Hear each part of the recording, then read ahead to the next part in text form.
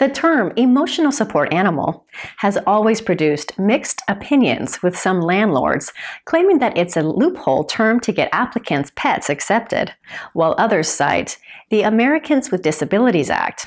Whether your policy is pet-friendly or not, it's important to know the difference between service dogs and emotional support animals. Physical service animals are trained to help a specific individual with a disability. Psychiatric service animals are individually trained to help a person with a mental disability. Both of these service animals are trained to aid someone with a disability, whether it be pulling a wheelchair or responding to the owner's panic attack. Some states, like California, limit service animals to dogs, and in other cases, miniature horses as well. Emotional support animals, on the other hand, can be any type of animal and are not trained to perform a specific act that relates to an individual's disability.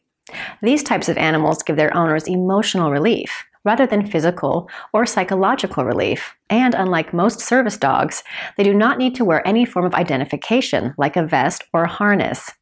The Fair Housing Act, or FHA, allows tenants with disabilities to request a reasonable accommodation for any assistance animal, including an emotional support animal.